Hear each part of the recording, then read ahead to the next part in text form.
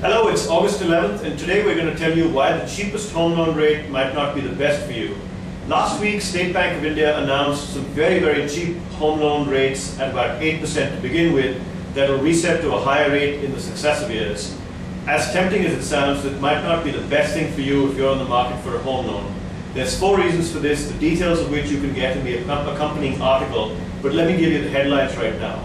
First, a home loan is a very long-term instrument, and you need to understand what the long-term implications of your loan are, not just what happens in the first year.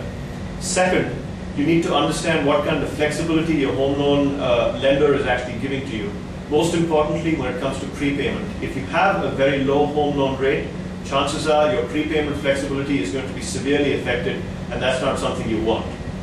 Third, you need to understand what the bank's prime lending rate, or PLR, is. Often this is the rate that the bank is using internally to set all interest rates on which it's going to be lending money to you, whether it's for a car or for a home loan. There's a lot of ambiguity that exists as far as the PLR is concerned, and you won't have the details for this, and the bank is going to exploit this.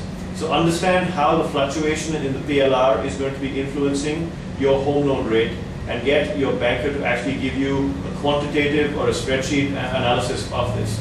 Fourth, and most importantly, it's very critical that you understand what the customer service element of your relationship with the home loan lender is going to be.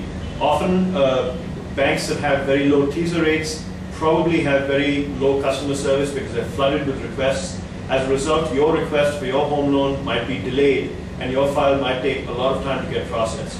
So understand the implications of all these nuances and read through a checklist that we've got accompanying the article, the video as well, on what you should do to be able to get the best deal and best process from your home loan lender. Good luck.